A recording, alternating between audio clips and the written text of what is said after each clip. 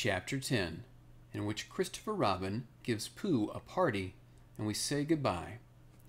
One day, when the sun had come back over the forest, bringing with it the scent of May, and all the streams of the forest were tinkling happily to find themselves their own pretty shape again, and the little pools lay dreaming of the life they had seen and the big things they had done, and in the warmth and quiet of the forest, the cuckoo was trying over his voice carefully and listening to see if he liked it, and wood pigeons were complaining gently to themselves in their lazy, comfortable way that it was the other fellow's fault, but it didn't matter very much.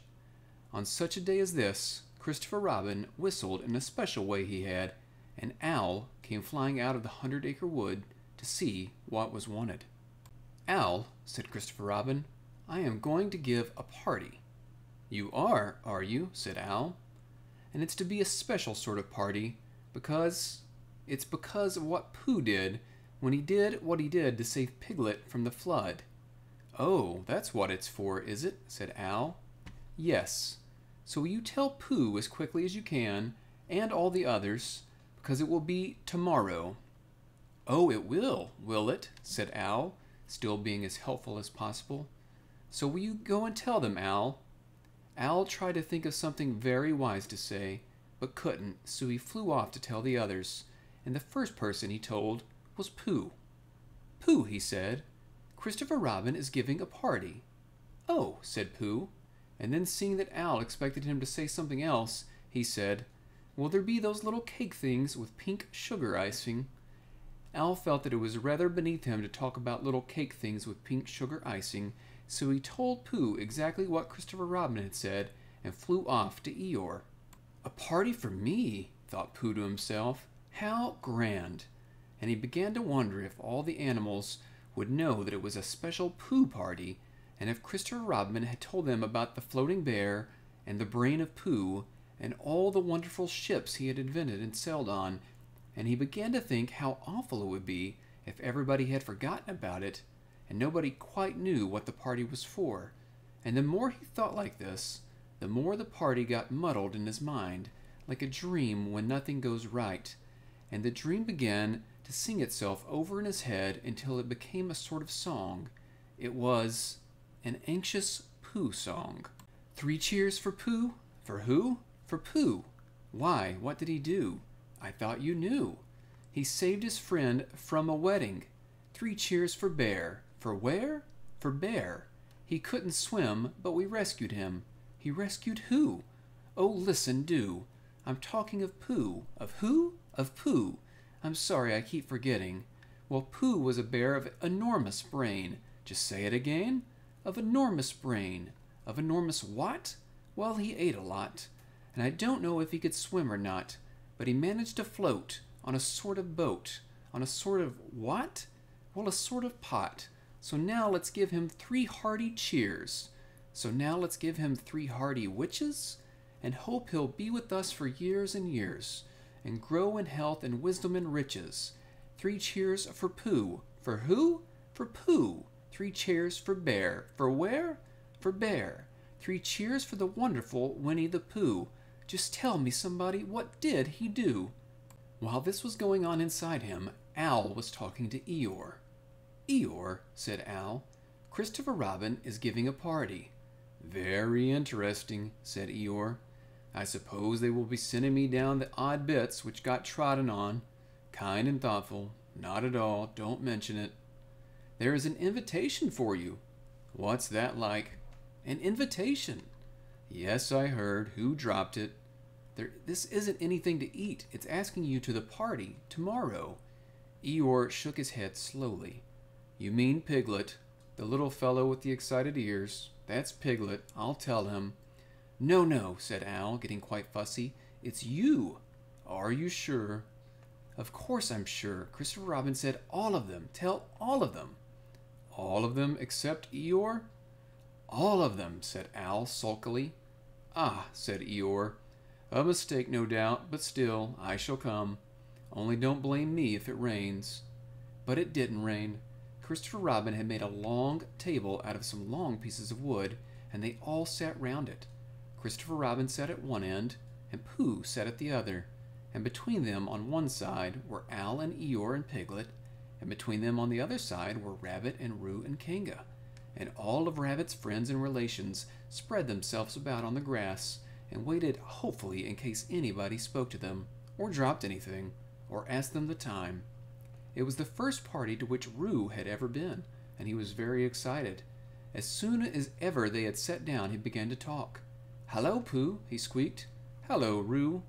Roo jumped up and down in his seat for a little while, and then began again. "Hello, Piglet," he squeaked. Piglet waved a paw at him, being too busy to say anything. "Hello, Eeyore," said Roo. Eeyore nodded gloomingly at him. "It will rain soon. You see if it doesn't," he said.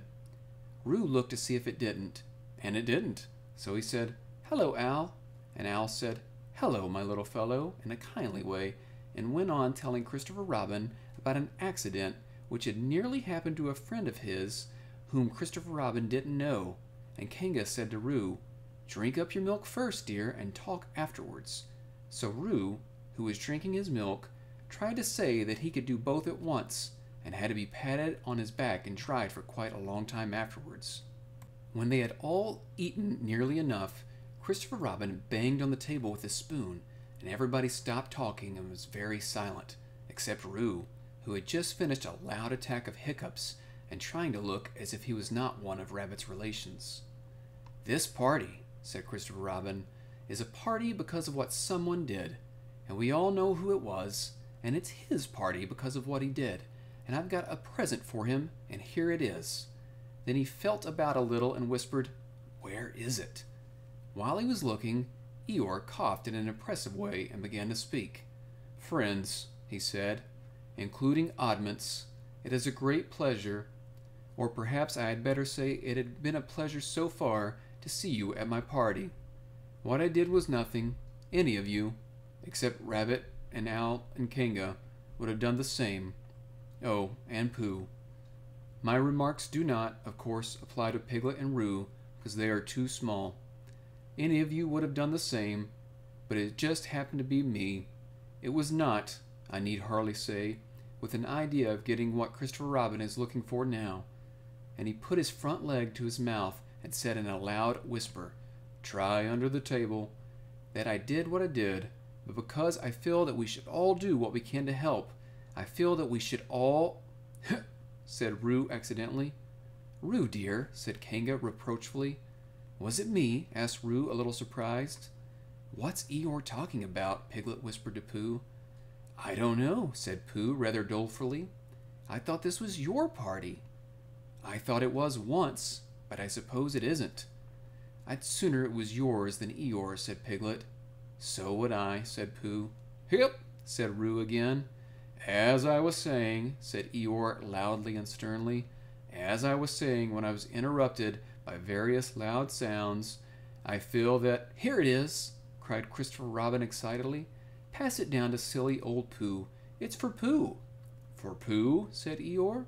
"Of course it is. The best bear in all the world." "I might have known," said Eeyore. "After all, one can't complain. I have my friends. Somebody spoke to me only yesterday, and was it last week or the week before that Rabbit bumped into me and said, 'Bother. The social round. Always something going on.'" Nobody was listening, for they're all saying, "Open it, Pooh. What is it?" "I know what it is." "No, you don't," and other helpful remarks of this sort.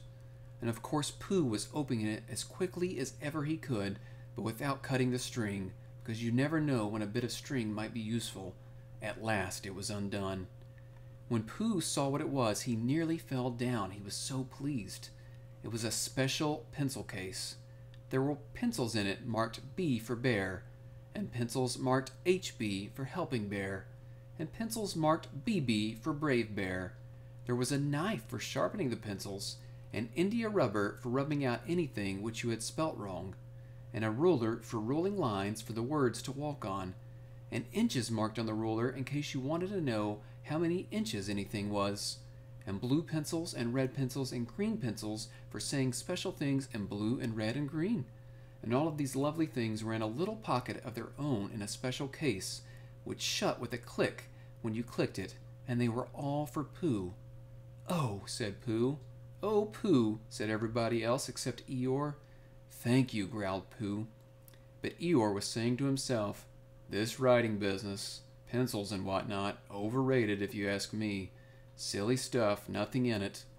Later on, when they had all said goodbye and thank you to Christopher Robin, Pooh and Piglet walked home thoughtfully together in the golden evening, and for a long time they were silent. "When you wake up in the morning, Pooh," said Piglet at last, "what's the first thing you say to yourself?" "What's for breakfast?" said Pooh. "What do you say, Piglet?" "I say, I wonder what's going to happen exciting today," said Piglet. Pooh nodded thoughtfully. "It's the same thing," he said. "And what did happen?" asked Christopher Robin. "When?" "Next morning." "I don't know." "Could you think and tell me and Pooh this sometime?" "If you wanted it very much." "Pooh does," said Christopher Robin. He gave a deep sigh, picked his bear up by the leg, and walked off to the door, trailing Winnie the Pooh behind him. At the door he turned and said, "Coming to see me have my bath?" "I might," I said. "Was Pooh's pencil case any better than mine?" "It was just the same," I said. He nodded and went out, and in a moment I heard Winnie the Pooh, bump, bump, bump, going up the stairs behind him.